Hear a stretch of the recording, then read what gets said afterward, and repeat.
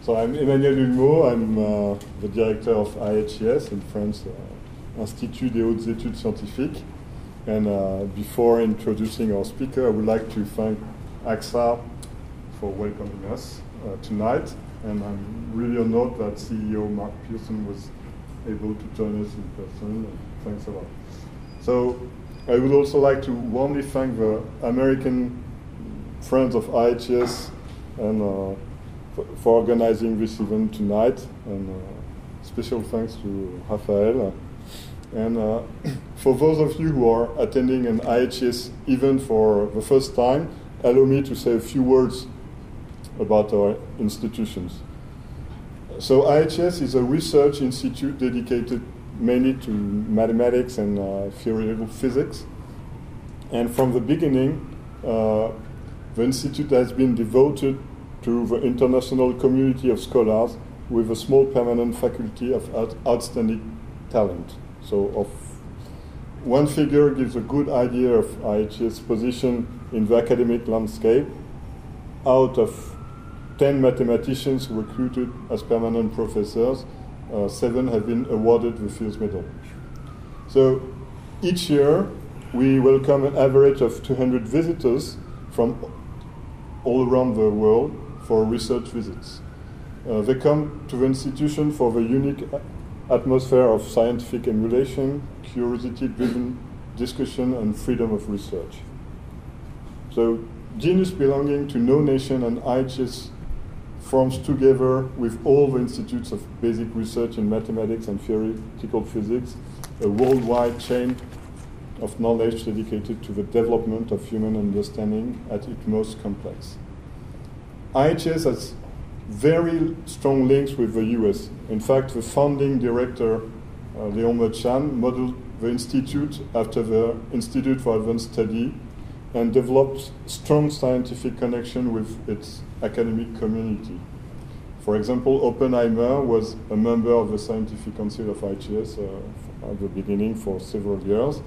And for over 50 years, IHES has remained close to its American friends and enjoyed many exchanges of scientists, all extremely fruitful for the development of scientific research in France and in the United States.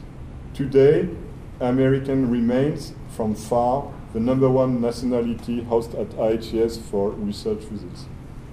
Now, allow me to introduce a great American scientist, Dr. Robert Frey.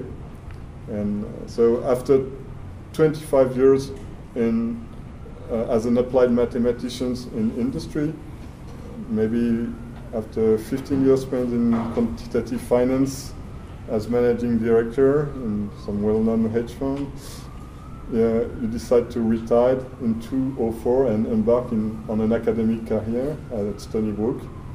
So his work focused on risk management, modeling the process of managing complex and dynamic portfolios. And tonight, he will present his analysis of 175 years of market drawdowns.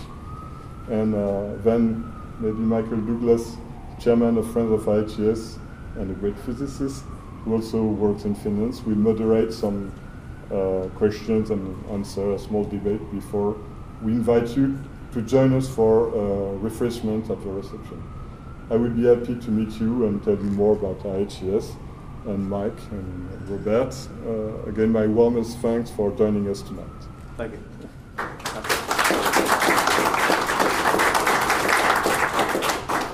Well, I want to thank IHES for inviting me and saying some, and for wildly exaggerating my capabilities, but I appreciate it. And I also want to thank AXA for hosting the event tonight. What I want to talk about is, actually, I originally said 175 years, but it ended up being 180 years of market drawdowns. And, I think the process of drawdowns, I think there's really several points I want to make tonight. One is that, when we look at financial markets, we have a tendency to be very myopic in our focus. We calibrate our models over short periods of time. We estimate risks based on what's happened over the last 5 or 10 years. and we think that's a long-term, view of things. But in fact, financial markets evolve and change over time scales that are probably much longer than a human lifetime. So you have to look over as long a period as possible to really gain insight. Now again, the argument often is that, well, that's sort of irrelevant, that we're dealing with, if you're looking at the 1800s, you didn't have a central bank. Really, you didn't really have a central bank. You had that was the early, when I start here, it's really pre-industrial revolution. Now we're looking at the modern age. It's we have high frequency trading. We have central bank. We have all sorts of interventions in the market. But I'm going to show here that at least in one important measure, the market hasn't changed much in those 180 years. And it's a measure that's, I think, very relevant from a risk point of view. It's looking at, a maximum drawdown. Okay. Right, so just a quick bio. I worked where I started as a scientist in the defense industry. I worked as a systems engineer and a program manager. Got my PhD in applied mathematics at Stony Brook University.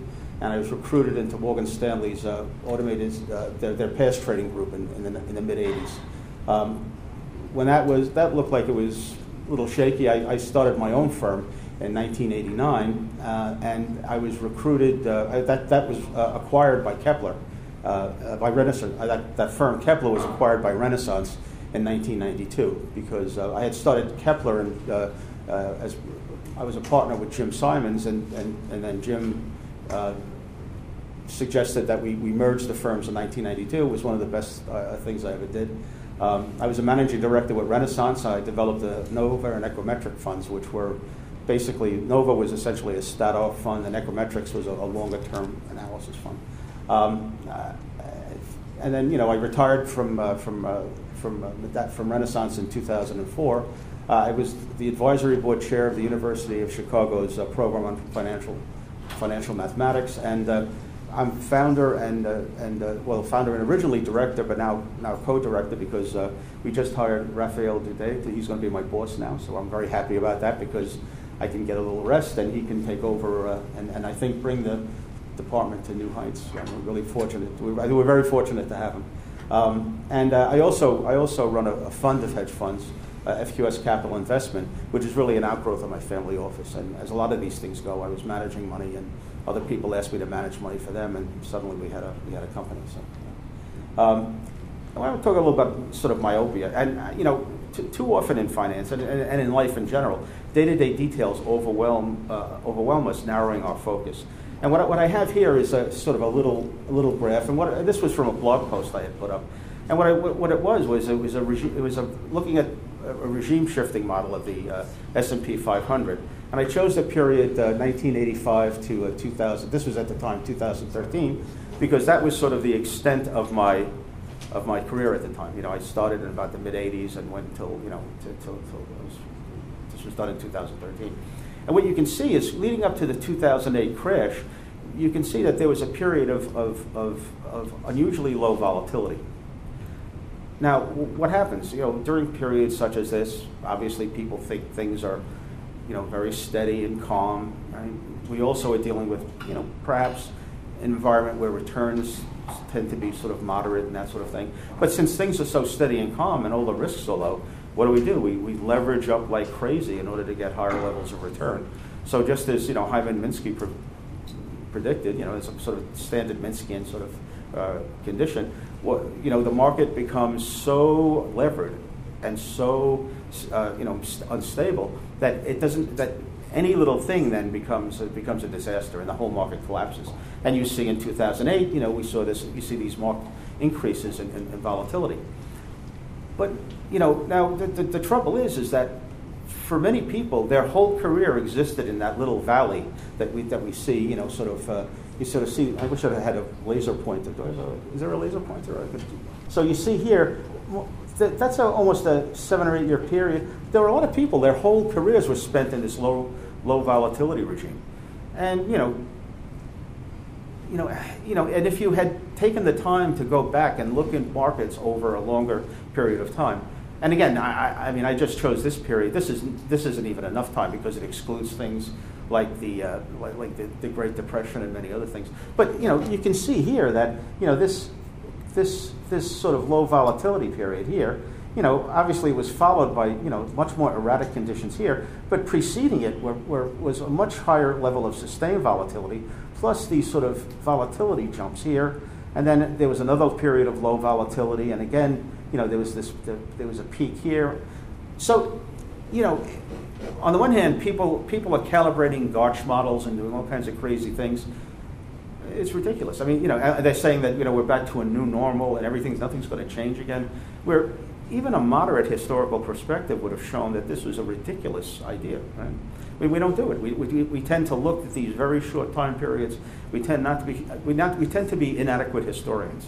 We get too hung up with the mathematics, and we should be better historians. Okay? There's sort of the last comment here. You don't design a house based on the weather report, right? And that's what many people do with their portfolios. They look at tomorrow's weather forecast and build the house based on what they're going to see. And that's not a very sound way to do anything in life. Okay. So let's talk about market drawdowns. Now, an investment drawdown is the drawdown behavior of a particular investment is an important element in its behavior. What we're going to focus on is a single market, the S&P 500 total return, and total return meaning any dividends reinvested in the index. And we're going to look at the period from 1835 to 2015. And the source for this is Global Financial Data. And they have a sort of a pseudo 2000 S&P 500 for early periods. Okay. So, there's some important questions. How can drawdowns be modeled and analyzed? How do we sort of look at these drawdowns? How stable is this aspect of performance over time?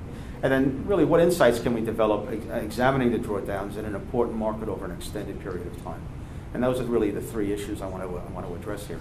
And what I've tried to do, I know we have a sort of a mixed audience, so I tried not to avoid technical issues, but I really wanted to focus on mainly the insights that you can gain from looking at this, at the world, from this perspective. So let's talk about cumulative log returns. So we're going to, if I look at the log of the ratio of wealth from one period to the next, right? That's going to be that's my log return. So my cumulative log return is the cumulative sum going out over time. So that's my basic measure. I'm going to look at the cumulative log returns. Now, I want to then define a drawdown state. Now, what a drawdown state is, what I'm simply going to do is, just as I have a cumulative return, I'm going to have a running maximum. So at any point in time, as I go along the cumulative returns, I'm going to record the maximum value. And obviously, if I go through a losing period, that maximum value doesn't change; it just flattens out, right? And so what I do is I get that maximum value. Now the difference between that running maximum and the current cumulative return is the drawdown. And so it's fairly simple. Right? So now what I have is so now what I can do is I have these separate epochs, these separate periods. And what I have is I can when I look at this drawdown number, because I don't care when I'm doing better than as I continue to hit new highs, I don't care about that. That's just going to be zero from the drawdown perspective. So in a drawdown state, the way I've sort of defined it, I'm going to have either a period where I'm in this drawdown state, so I'm going to have a continuous period of drawdown observations that are non-zero. And that's going to be interspersed with periods where all of the observations are going to be zero, which represent periods where the market is rising, right? So I'm going to use that fact to partition the drawdown states across time into partitions. And then the drawdown process I'm going to study is I'm going to simply take each subpartition, and I'm going to look at the maximum drawdown that occurs in each partition. And I'm going to look at the duration of time over which that drawdown occurred. And so I have a sequence of observations now which characterize what I call the drawdown process for the particular investment. Right? So it's a fairly simple idea. So this is... the partition is arbitrary? No, it's not arbitrary. It's based on the actual behavior. So if it's a contiguous... the partition is contiguous segments where you're either in a drawdown state or not in a drawdown state. So the partitions arise naturally from the data. They're not constructed, right? So let's look at the full data set from 1835 to 2015. And that's sort of so what we have here is the log index, and this is the and this is the S&P Total Return Index from Global Financial Data. And you can see in here, these little red periods, those are drawdowns, right? These little periods here are drawdown. And you can see, for example, the Great Depression, right? That's kind of a really big one. But, in general, this, as an investment, this looks pretty good. If you're really looking very long term, there's a steady increase over time, and, it looks wonderful. And, it's easy to forget that those little dips that are filled in with red, where you're in drawdown, sometimes are 5-6 years of pain and suffering. We forget that sometimes, and in the case of the Great Depression, much longer. So, but this is the process. Now, what I do now is I simply look at those drawdown processes, and this is what I end up with when I look at that. Right? And so again, this is 180 years of drawdowns. Now,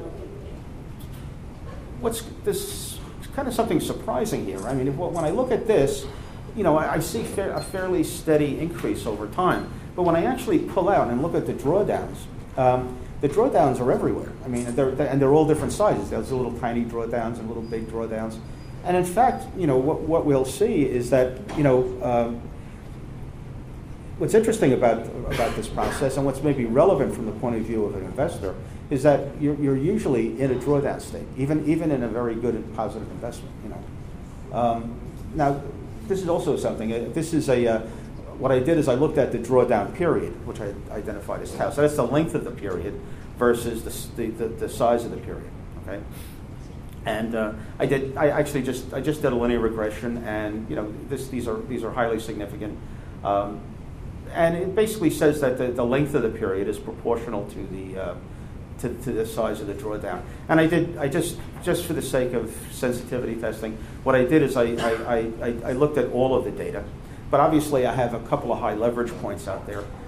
So if I exclude the top 6 outliers, I get the dashed line, which is really pretty close. So you can, there's a pretty much, at least from what we can see here, a pretty linear relationship between the length of the drawdown period and the size of the maximum drawdown. I mean, again, it's expressed as a log. Also, I should mention that this was weighted least squares, because it's also pretty obvious that the variability is proportional to the size of the drawdown period. So what I did is the weight is basically was 1 over the length of the period. So I'm assuming that the variability of the drawdown is proportional to the length of the period, right? Which is not an unreasonable thing. So so what we get here, and now again, I have a much fuller analysis here where I do develop analysis of the joint distribution of these two things. But what I'm going to do is I'm just going to concentrate for now on the drawdowns themselves, rather than the length, how deep the size of the maximum drawdowns, and not talk a lot about their lengths. Although there's some interesting work there for that. Because I'm trying to make this as accessible as possible. Now, one of the things that's interesting is that you have the sort of the S&P, and again, stepping back and looking at the cumulative plot of the S&P, we see kind of a fairly steady upward slope. Yeah, sure, there are drawdowns in there, but on the scale of the increases over this period, first of all, the slope is reasonably constant, and the drawdowns again don't, again with the perspective of almost 200 years, don't seem very large. But if you look at things in the small, right, what happens is that you say, okay, what if I pick a random point in time here? What's the probability of a random month being in a drawdown state? Now again, what does this mean? Well, it means that if you're an investor who's been invested in this market for any period of time, what's the likelihood that at any random time you're looking back at a high watermark, that you're from your point of view, you're underwater? And it turns out that's true 75% of the time. So and I think that surprises most people. Most people, if you asked, about the market, you would say, well, how often am I, how often am I sort of in a state of regret? All right, let's call it that. And the answer is, even with something fairly attractive like the stock market, and again, there's certainly survivor bias here because it's the U.S. stock market, and it's, obviously there's an implicit survivor bias. Even in the U.S. stock market, which is probably one of the most successful you're in this drawdown state, this state of regret, 75% of the time. Then I just chose sort of not entirely arbitrary, but a 20% drawdown. Again, it's a log 20%. 20% drawdown as being like an excessive, a large drawdown. And of that 75% about 60% of the time you're in an extreme drawdown, something over that 20%. Right. So what that implies is that you're somewhere around 60 times. Say you're about 40% of the time you're in 45% of the time you're in a really bad situation. You're in a state of significant drawdown.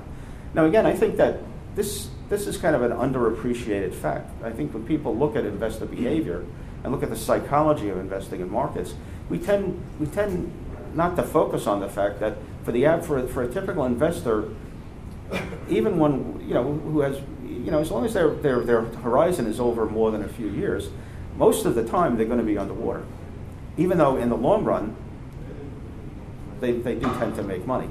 And this is kind of I think something that's kind of interesting. I don't think it's something. I think it's sort of one motivation for focusing on drawdown as a very important measure, because I think it drives a lot of what people do in markets. Because that insight of because where does regret come from? Because we naturally anchor our viewpoint to our last highest high water mark, and what we're saying is most of the time when we're investing in anything risky, we're in a state of regret, and that puts tremendous stress on an investor. The second thing is that from a simple mathematical view, we know that when you do get a drawdown and your capital base shrinks, you have to it's just a fact of life that you have to do much better. When if you've lost 50%, you have to make 100% to get out of that. Right? That's right. The losses and gains aren't symmetrical.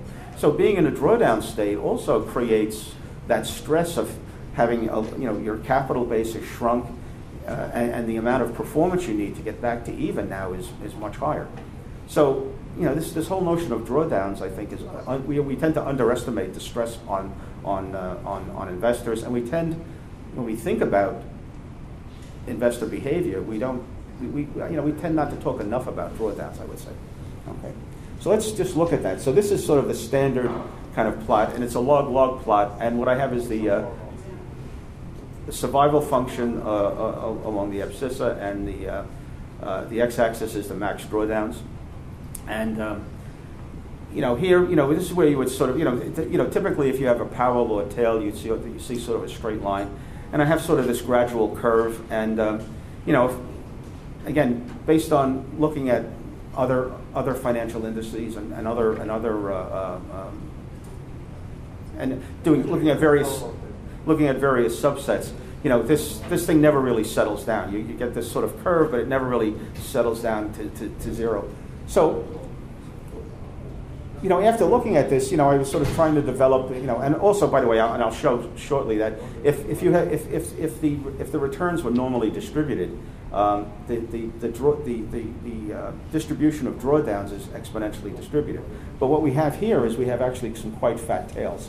So what I did is I was trying to develop a max drawdown, and I sort of, again, based on fitting various, looking at these log plots, which is the typical plot that Mandelbrot first introduced to show tails in these distributions.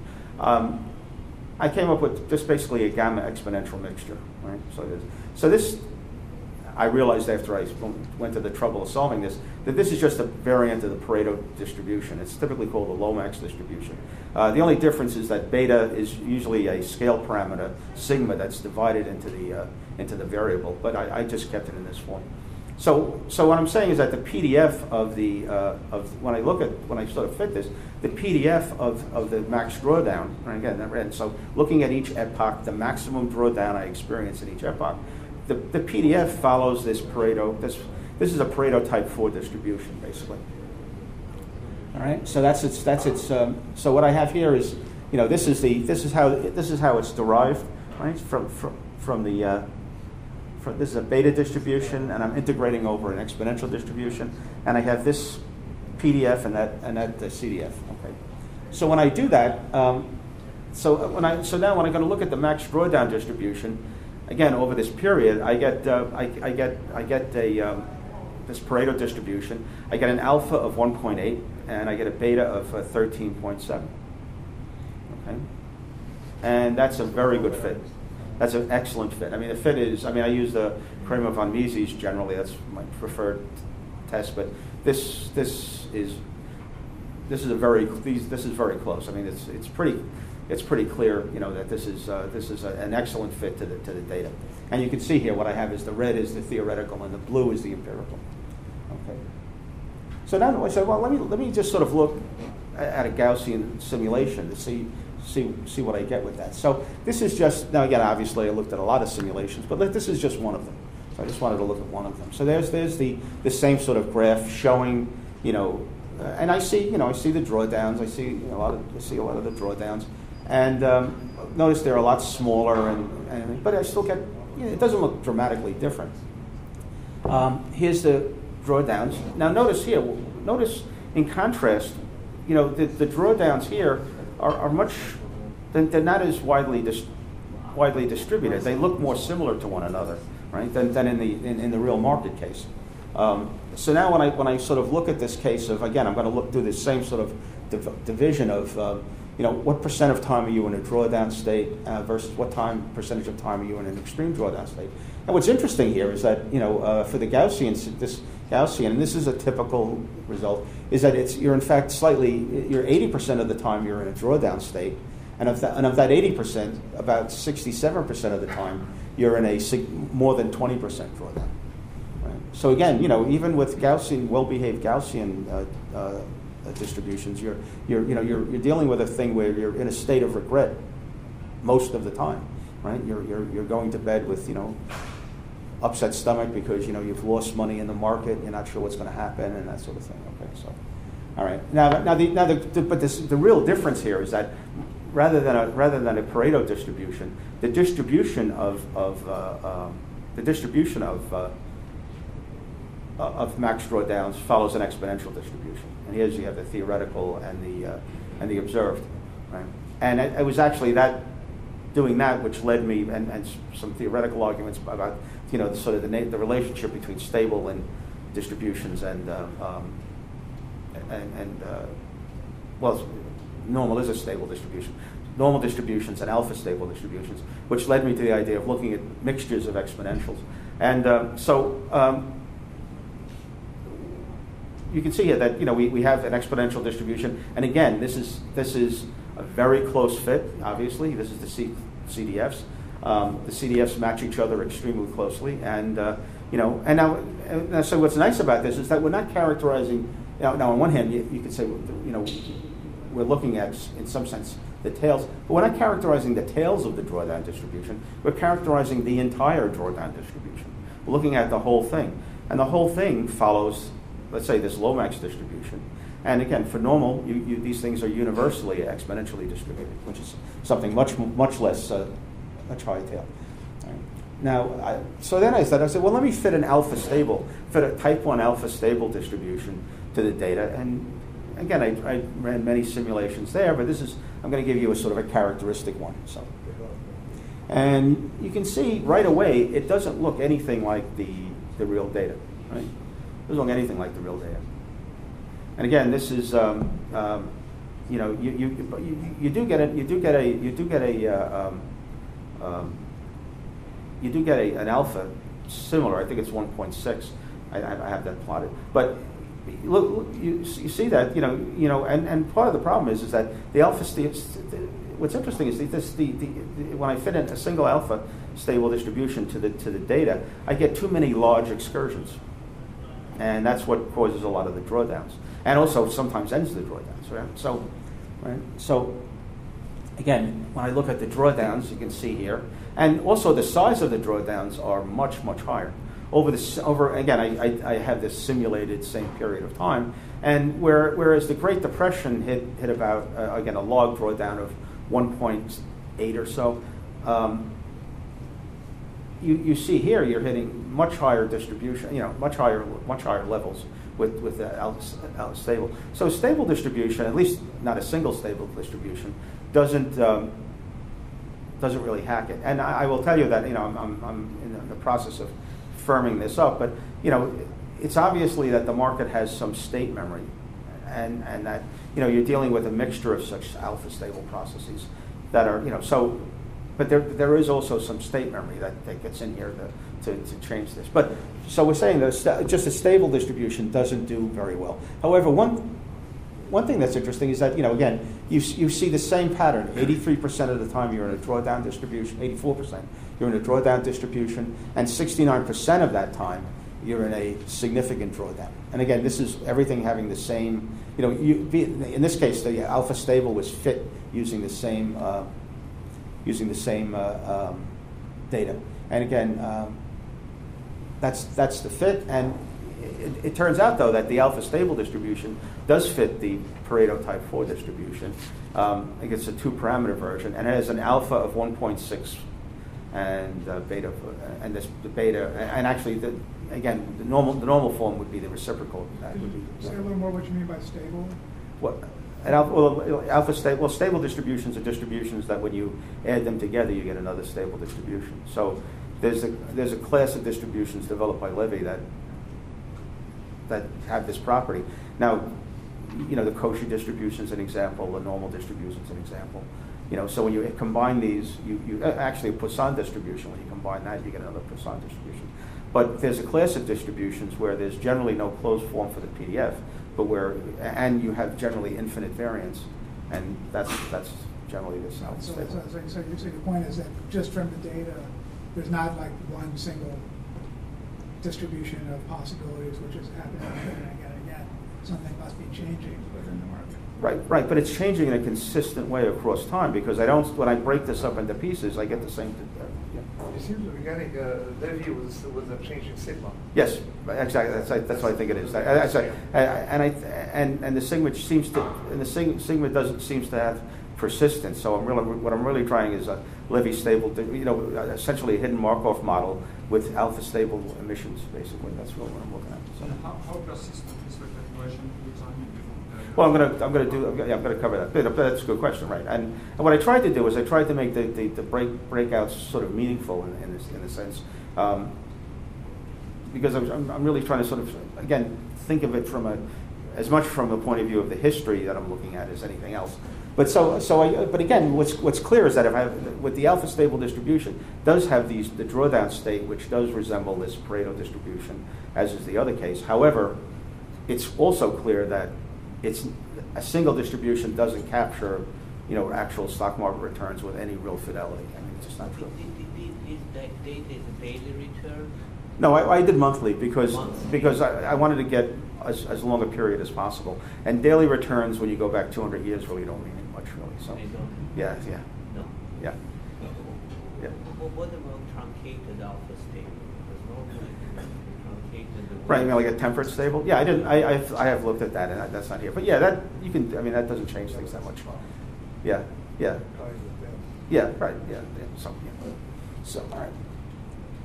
All right. So let me look at what I want to do is I'm going to first look at the pre-Great Depression, because remember let me go back up here.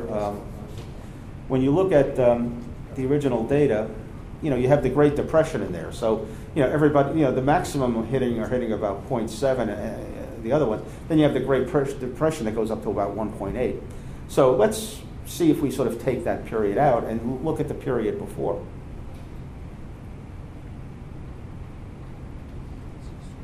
And that's a 93-year period. So that's the period prior to the Great Depression. And qualitatively, it doesn't really look different. That once you scale it down, it doesn't really look different than the whole data set.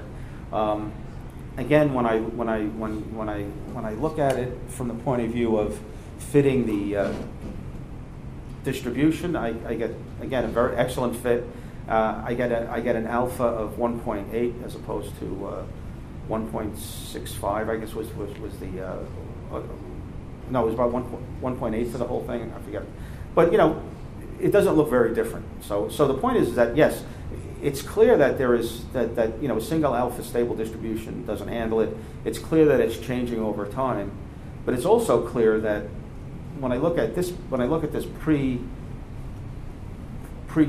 Depression period, it's changing at time levels that are less than that, and you know, it's changing in the same way. I mean, it looks the same, right? The underlying process looks the same. Right?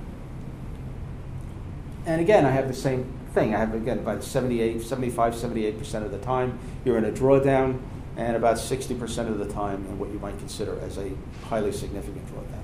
Okay. All right. So that was 93 years, and again, you know, let's look at a post World War II, and I wanted to sort of, you know, we had obviously World War II ended at what, 46, I guess. So I wanted to give a few years for recovery, so I started 1950 to 2015. So that's 65 years. That's a little bit shorter than the other period. And again, here's the more recent period. And again, this kind of looks, you know, sort of very similar. Things don't really look all that odd. Again, now alpha is a 2.3. And again, if you know, I did some bootstrap estimates. You know, these alpha coefficients are really quite indistinguishable from one another. They're really not that dramatically different. But you know, now again, the significance of an alpha point to being over 2 is there's some significance there. But at an alpha of 2.3, and again, beta, the what you might think of as a scale parameter is 11. So again, it looks very similar in this period as well. So when I'm looking at these 3 periods, I'm looking at the whole period, and I find, okay, I have a certain behavior, and I find, but I have in the middle of this tremendous distortion, perhaps caused by the Great Depression. And so, you know, what I do is I sort of let me take that out, and let me look at the before and after periods separately and see if things look any different. And the answer is, at least from the point of view of drawdown, they don't look different at all. You know, they haven't really changed at all. And again, think about that. You know, we're talking about, you know, a sort of a basic element of market stability. How much does it drop before it comes back again? You know, right? That's a very important, you know, consideration for any investor, for anybody planning investments. And there's no evidence that, you know, it was different in 1840 than it is in 1940 than it is in 2015. Not dramatically so. Now again, you know, what's different? I mean, in 1907, you know, who was it? J.P. Morgan had to organize all of the bankers to put money into the market because there was no central bank, right? Then we had, you know, the Great Depression, which probably because we had a central bank that didn't know what it was doing, we got a Great Depression. Then we have 2008, which is again, you know, but you know, what's interesting is that if you look at all of these interventions and all of the changes in time, at least this aspect of the market, this basic kind of an interesting characteristic of the market hasn't really changed in 200 years. Right? Now think about all this other stuff that's changed. We have high frequency trading. We have all sorts of regulations. We have you know, a central bank which, although it's not its official mission, really does consider the stock market stability as part of its mission, although it's not supposed to, right? But there's no evidence that any of that has any effect whatsoever on the behavior of the market, right? The size of the drawdowns, the distribution of the drawdowns, you know, aren't the same. You know, when you look at something like the Great Depression, if I exclude the Great Depression, and then I say how likely is something like the Great Depression to happen? Yes, it's a rare event, but it's not a terribly rare event. It's, you know, it's an event that might happen every couple of lifetimes or something like that. I mean, it's not, you know.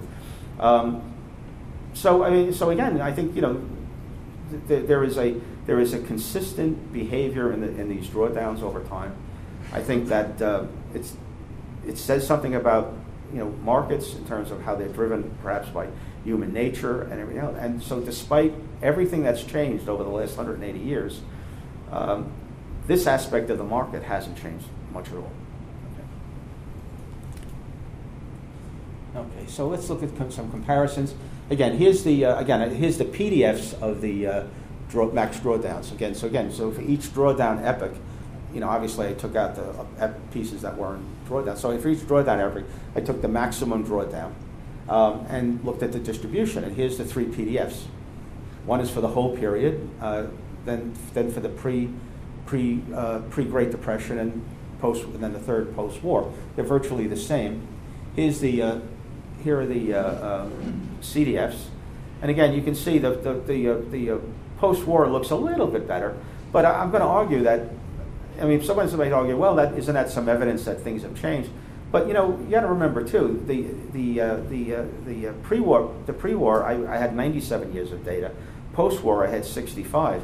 Frankly, my experience is the more data you have, the smaller the exponent tends to grow, right? So that the fact that the 1950 to 2015, I think is more likely due to the fact that I had a smaller period of time that the exponent was slightly higher. I don't really, and certainly from any kind of, when I did some bootstrapping, there's really no difference here. So what we have here is a very, we have a critical element of stock market behavior that's constant over a very, very long period of time.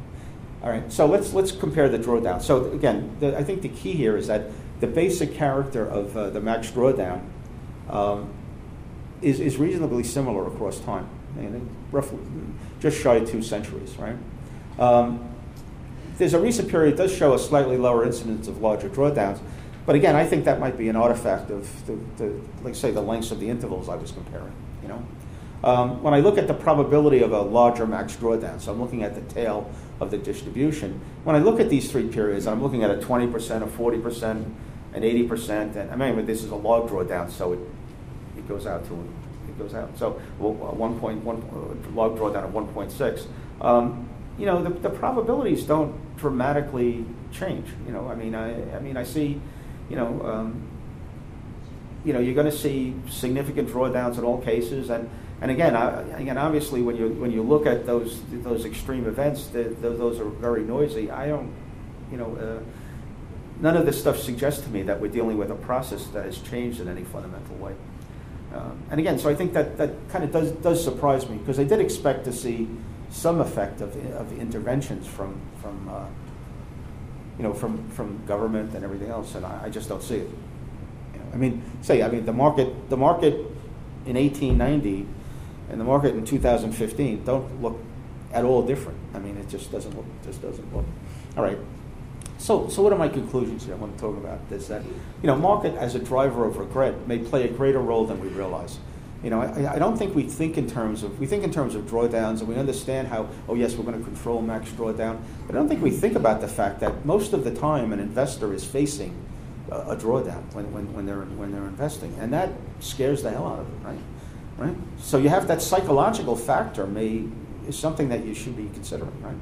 And whether you're doing theoretical work or practical, you're in the practice of advising an investor, right? The character of the market over the past 180 years, again, doesn't seem to have changed greatly. And again, you could look at any number of other related things. I think I like drawdown because it was such a kind of, to me, it was an important measure. And by the way, it was being driven by some research I was interested in, frankly, managing my own investments. Yes, sir. Do you control the flows? There have been periods that have been massive flows in and out of certain markets. True. No, that I control for them. No, but I think those might be explanatory variables that may explain some of that stuff. But it's pretty clear that to the extent that they affected the behavior of the market, it didn't change from one period to the next. Yeah. So at this point, I'm not trying to diagnose anything or trying to go any deeper. For 2 reasons. One is that I do have much more analysis, but I wasn't sure at the level of the audience. And I know there was people at all different levels, and I wanted to talk about something everybody could sort of appreciate. So, but the answer here is that sure, I'm sure obviously flows in and out of the market are going to have a dramatic effect on the volatility and what happens to the market. But there's no evidence that it's different now than 2 years ago. Yes. Yeah, here's the dilemma. One thing which has changed significantly in markets is the size and the distribution of financial losses in systemic events, right? So you would think that somehow risk premia have increased, right, and that it should be reflected in the stock market somewhere. Well, again, if you, okay, well let's examine that. But we just saw that if I look at the recent period and I look at sort of that maximum drawdown in those periods, right? I don't see any difference now today. So some of what you're saying is that in some important way things have not changed. That's what I'm saying. I mean, from the point of view of someone, you're saying, should the risk premium be different? But I don't. Why should it be different? I mean, because again, financial losses tend to explode. You see this sort of exponential growth of one crisis to the other. But well, no. I mean, but that was true in the past as well. I mean, that was true in the past. That's exactly opposite of what he's saying. He's saying that parameterization, if you were to do it in any sub-period, wouldn't change from what it is today. It doesn't change from what it is. The property of fat tail distribution. Right. And then you always think, hey, there's always think it's something different now and stuff like that. It's not. It's the same. After a large deviation, you think that the parameterization has changed. In fact, fat tail data right. will require you to update it. Right. It's the same. And also, you talk about sort of things that financial markets being, the world. One of the reasons the Great Depression was because we had become integrated globally, trade-wise, right? Now that we didn't get back to the same level of global integration in terms of cross-border trading until I think it was like the mid or late 50s after the Great Depression. So there's plenty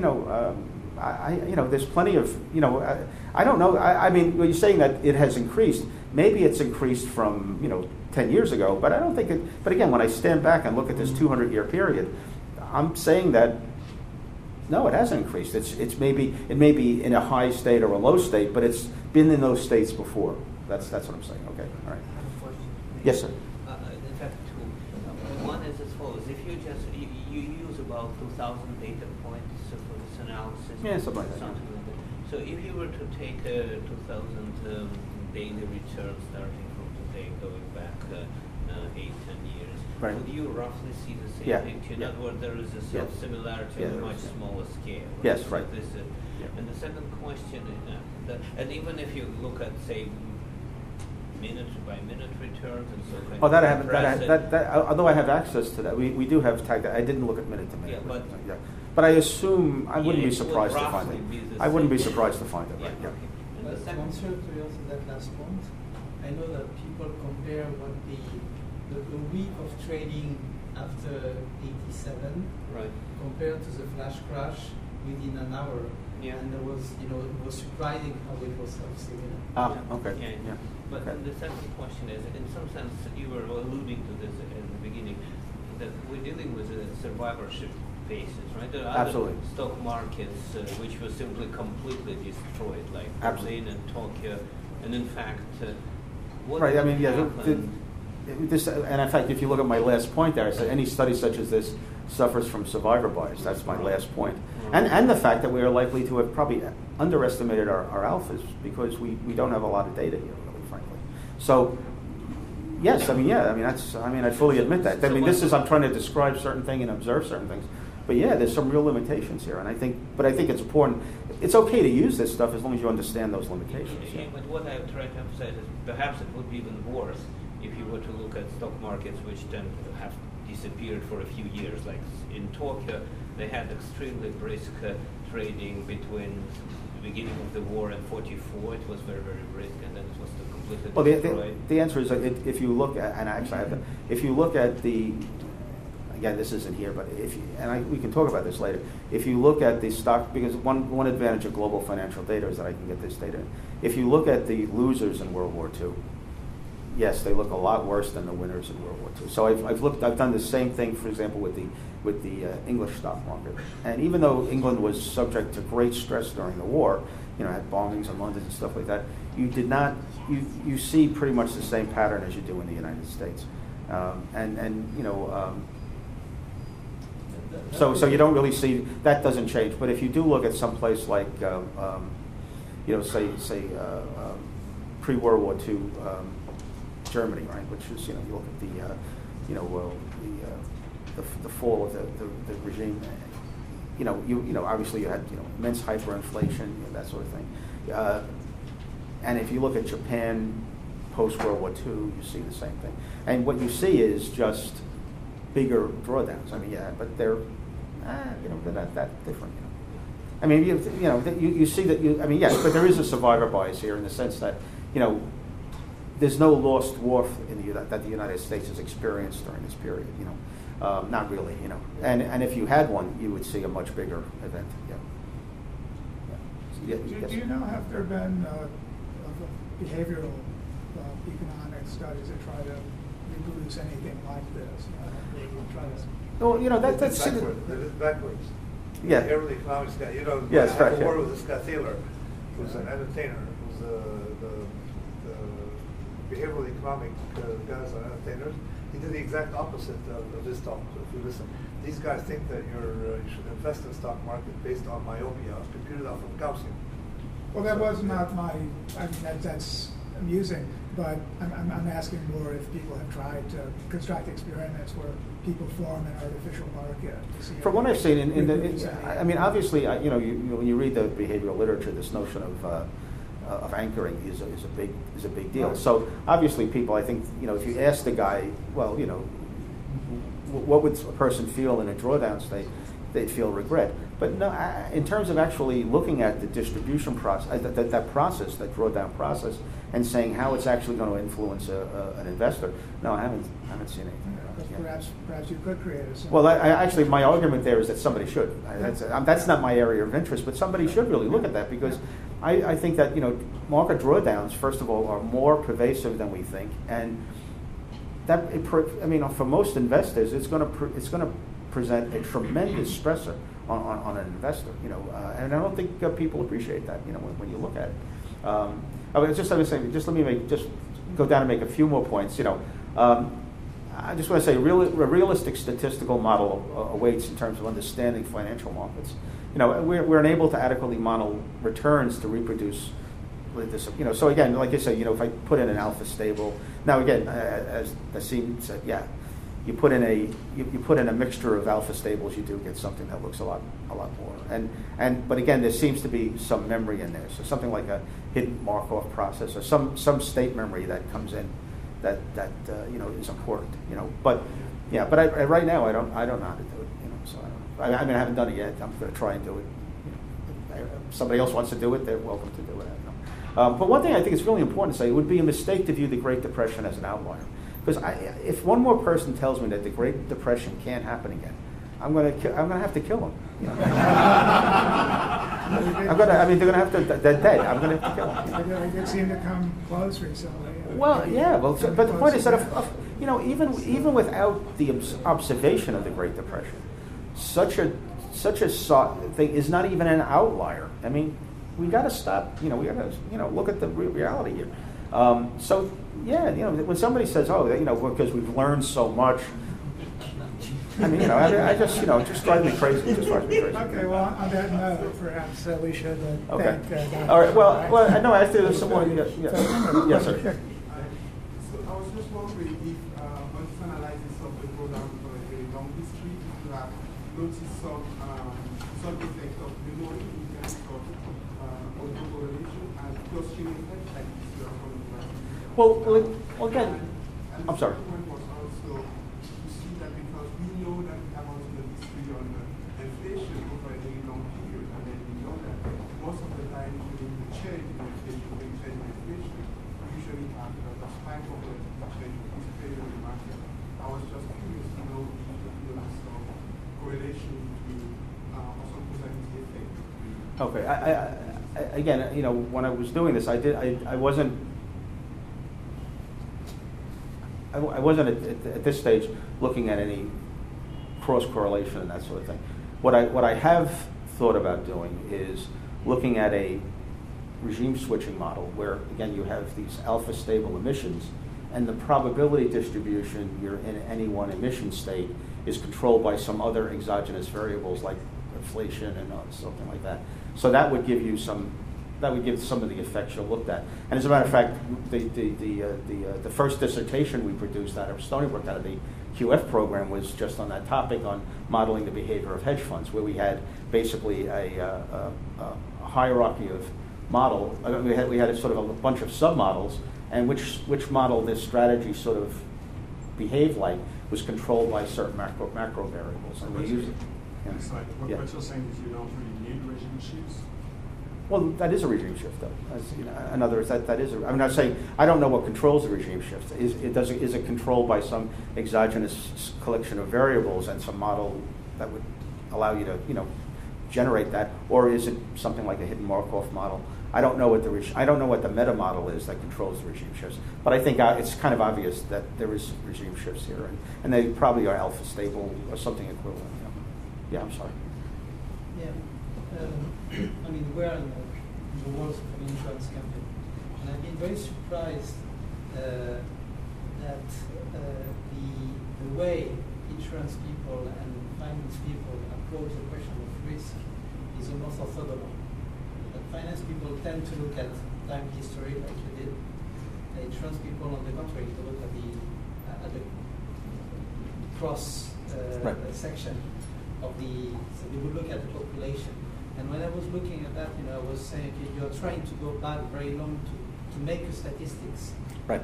But in fact, when you look at financial series, I mean, you have dozens of different indices. Right. You can multiply and you can observe the exact same similarity.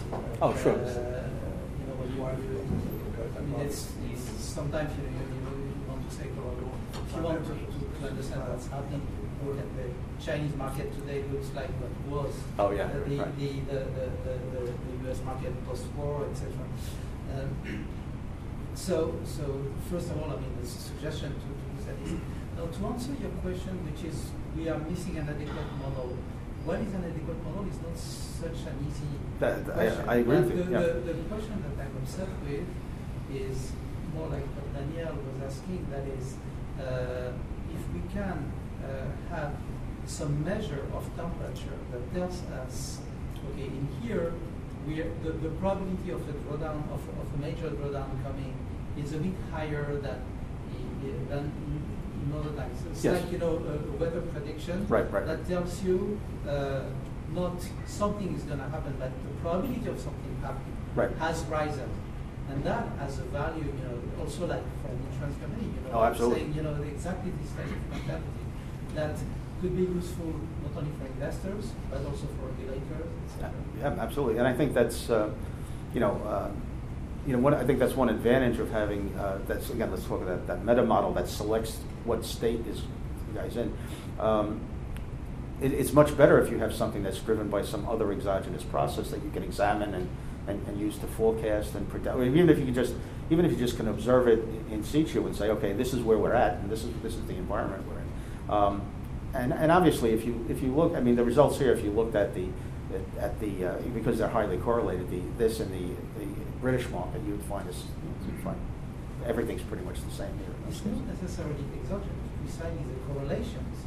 Oh no, but by itself. Yeah, right. An Yes. indicator. Yes. Oh yes, Of sure. course, there's this strong belief that there are financial bubbles, and that the slope of the line is larger before the major. Well, the thing is though that what's interesting here though is that these drawdown behaviors, which include the effect of financial bubbles.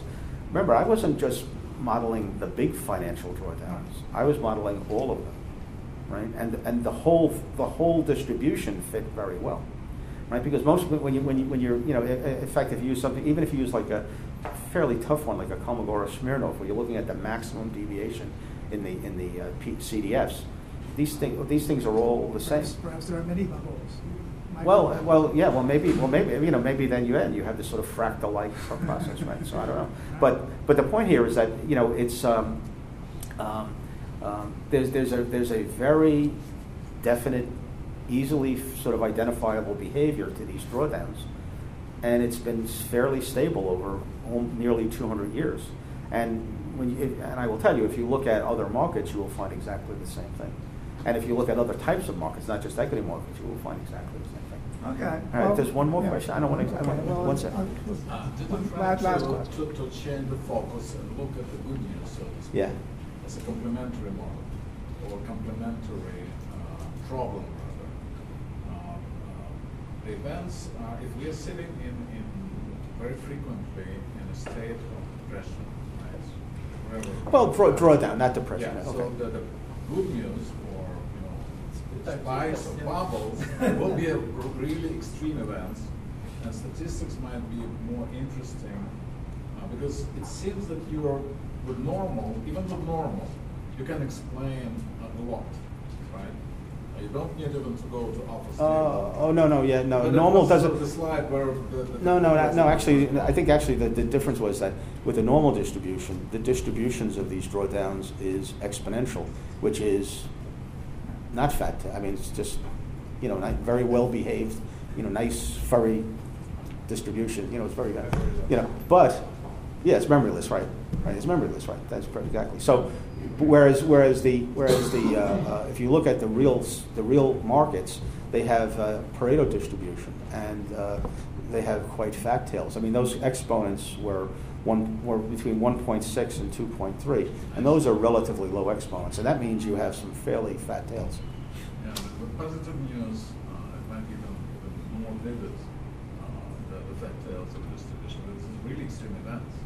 Right, but I guess what I'm saying is, though, the things that we have to be, when we talk about what may happen, we have to be prepared for what, there's pretty good solid evidence that what may happen is pretty big. I mean, it's and I think we tend to, first of all, I think there's really 2 points here. One is that in order to gain some insight, you have to look back over as long a period of time as possible. Two, it is surprising that many things you look at, you can go back 200 years and find the data is completely relevant.